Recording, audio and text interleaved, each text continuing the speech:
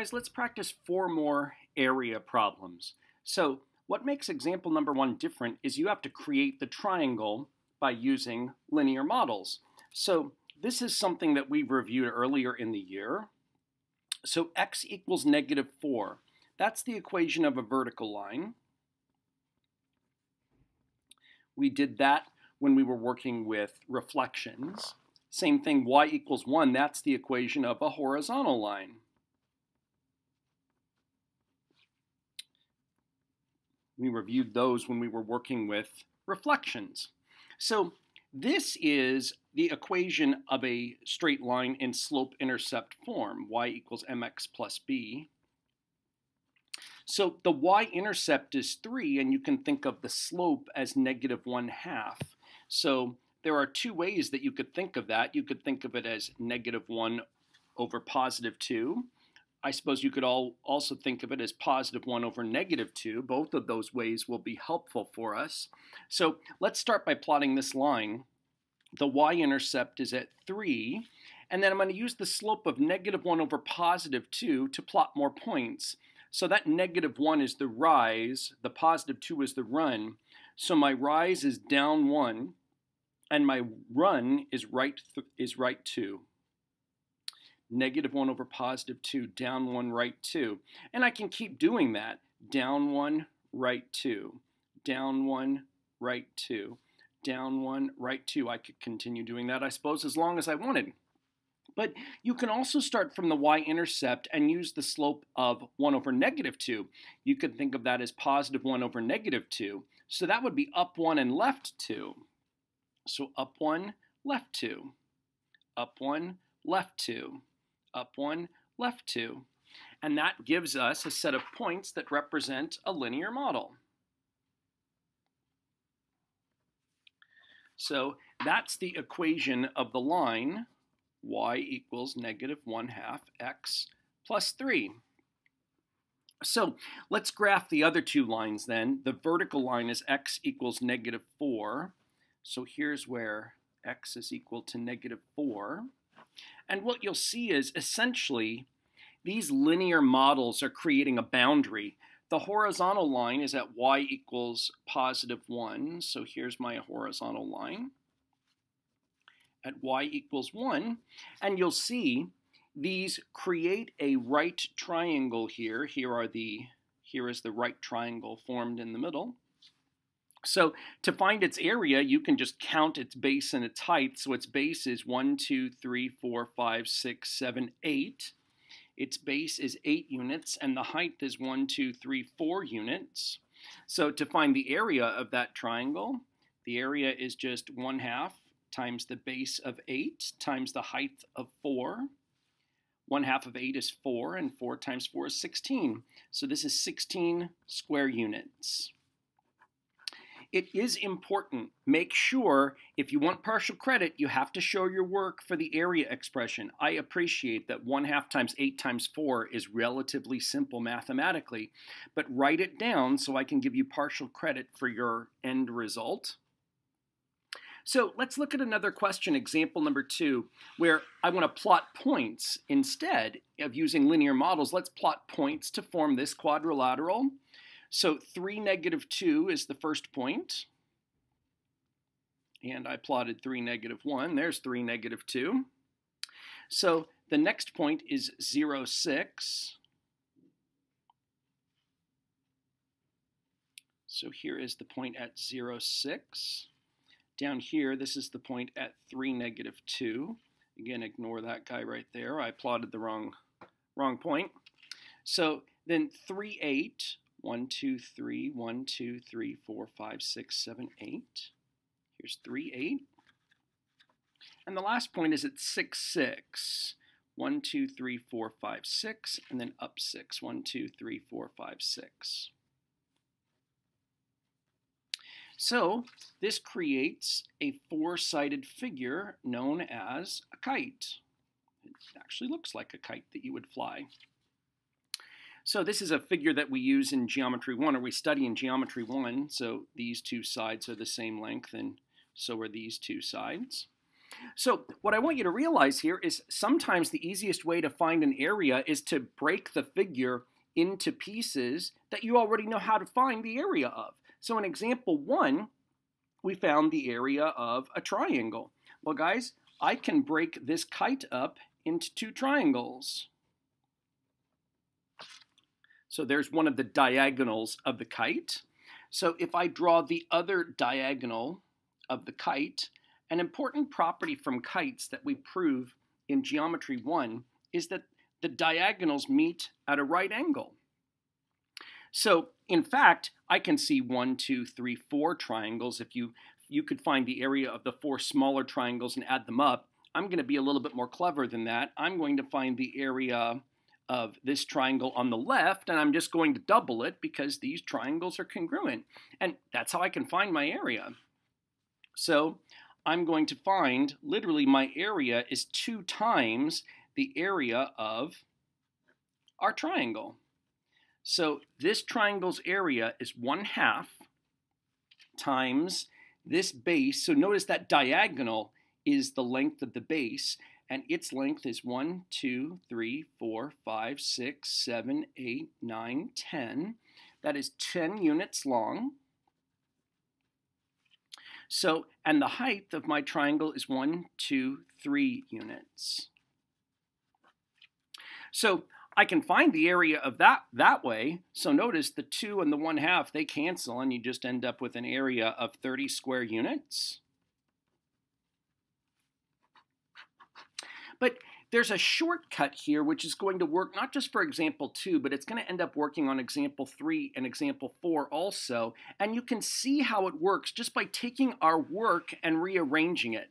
So I'm going to take the same expression for the area, 2 triangles. So 2 times 1/2 times 10 times 3. And the order in which you multiply doesn't matter, so I'm just going to change the order of the multiplication.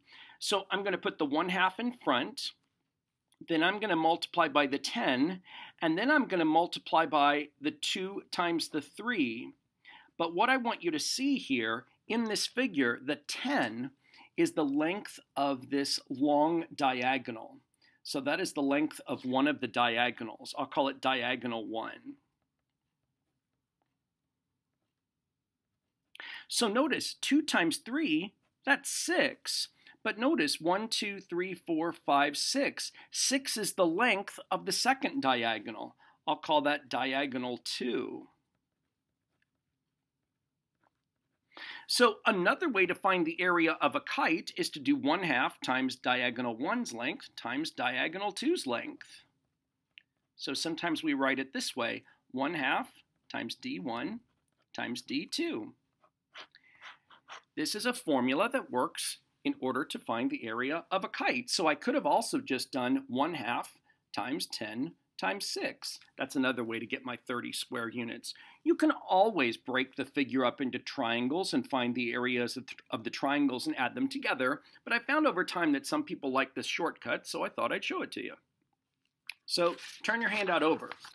This is not a kite, so this is a rhombus. So remember, in a rhombus, all of the sides are congruent. But there's another important rhombus property. I've already drawn in the 2 diagonals. The diagonals meet at a right angle. They are perpendicular, and they also bisect each other. Again, these are some of our quadrilateral properties. So I know that these 2 pieces are both 3 inches and 3 inches. I know these 2 pieces are also the same, but I hope you recognize here the 3, 4, 5 Pythagorean triple. So I know this is also 4 inches, and so is this. So there are a variety of ways to find the area of this rhombus. So one of the ways is to notice that there are actually 4 triangles in this figure that are congruent. So I could just find the area of one of these triangles and multiply by 4. And the truth is that will always work. So I can think of my area as 4 triangles, or 4 times the area of this triangle. Its base is 4, its height is 3. So I can do 1/2 times 4 times 3. And I'll be done. So 4 times 1/2 is 2, 2 times 4 is 8, 8 times 3 is 24. And this time I had units. This is 24 square inches. But what I want you to see, the same shortcut using the diagonals also works for the area of a rhombus, and I want to show you that by taking this work and rearranging it.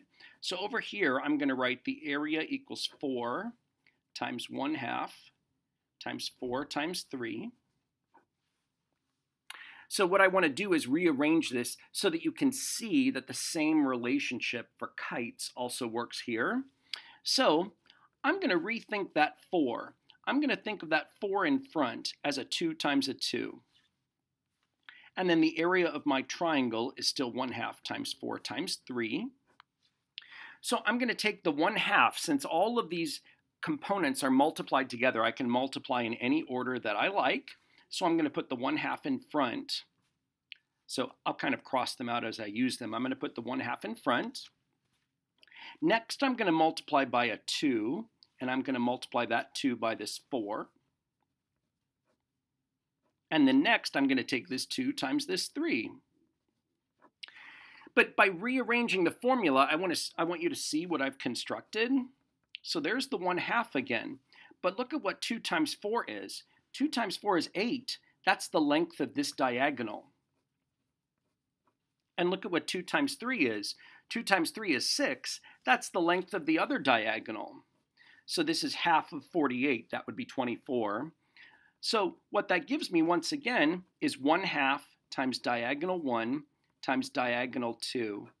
That's the same formula that we could use to find the area of a kite. We can use that same formula to find the area of a rhombus. So we've seen a new area formula for kites and rhombi. We've seen a Pythagorean triple 3, 4, 5 reappear. So the last thing that I want to do is show you how we can use special right triangles also. So here's my last rhombus example down here. So I'm telling you it's a rhombus. So because all 4 of these triangles, they're congruent right triangles. So I know I've got 4 right angles there. I know these components are the same, and I know these components are the same. So I know this is a 5, and so is this. But the key to this question, if this is a 30-degree angle and this is a 90-degree angle, this angle here has to be 60 degrees. There's a 30, 60, 90 triangle. So I know the little leg is 5, the short leg across from the 30-degree angle is 5. So if I double it, I can get the hypotenuse of 10 centimeters. What's interesting, though, is to find the area, I didn't really need it. What I need to do is take that short leg and multiply it by radical 3, 5 radical 3, to get the length of the long leg across from the 60. But if this is 5 radical 3, so is this. So bottom line is, everything's in terms of centimeters. Just to keep things simple, I'm going to use the same formula that I just showed you above. So the area of this rhombus is 1/2 times the length of my first diagonal. That's 5 plus 5. That makes 10. Times the other area of the other diagonal. That's 5 radical 3 plus another 5 radical 3. That's a total of 10 radical 3. And now I can simply simplify. So half of 10 is 5. 5 times 10 is 50. 50 radical 3 centimeters squared. So your assignment for tomorrow is a handout where there are a few questions where you will do some plotting.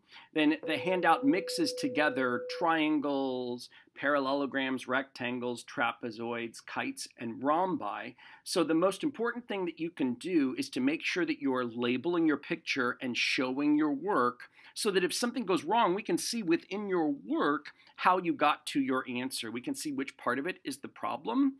So give that a try. We'll go over that tomorrow, and then we'll take a quick quiz over area. And you don't have to memorize the formulas.